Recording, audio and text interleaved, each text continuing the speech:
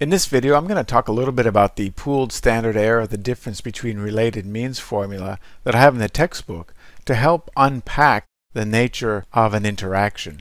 In the textbook, I mentioned that for the factorial between subjects ANOVA, the Cohen's d interpretation of an interaction is conceptually accurate and a good way to start things. But once we get into the within subjects design, it's probably best to move to an accurate t-value difference with respect to interpreting an interaction. So the formula here for the standard error of the difference between related means, that's a pooled standard error, is based on the mean square error that you can derive from the interaction term in the within subjects factorial ANOVA. So in this table here, tests of within subjects effects where you have the main effect, plants, main effect, cleanliness, and then plants by cleanliness interaction, which was significant. This is the mean square error term that I used to input into the formula. That goes right here. Now the sample size is in the denominator, so it's sample size divided by 2. So then you divide these two terms together and you get the square root. Now this is equal to the total sample size, 251 from memory in this study. So yes, in fact, here we go, 251. So 0.973, which I got from right here, the mean square error, mean square associated with the interaction error term, and 251 divided by 2, and that gives me a pooled standard error of 0.088. Now with that pooled standard error, the difference between related means, I can then calculate pooled standard error, the difference t-values, which are simple main effects.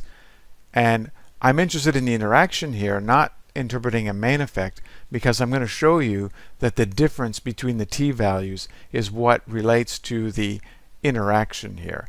Instead of saying it's the difference in the Cohen's d estimates associated with the isolated comparisons, it's really the difference in the t-values isolated across each level of the independent variable with which there's an interaction.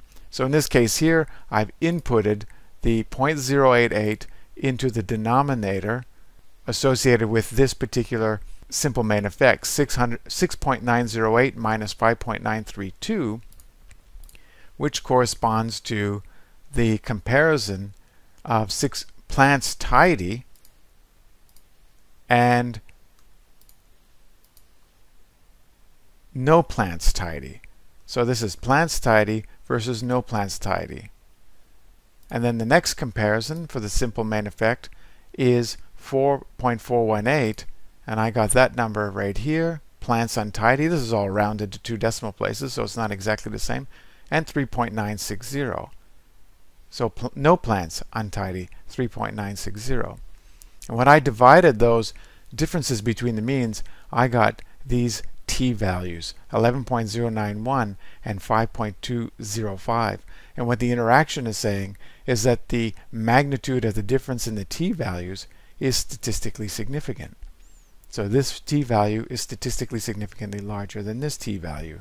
So from an interpretation perspective, the difference between plants tidy and no plants tidy is statistically significantly larger than the comparison associated with plants untidy and no plants untidy.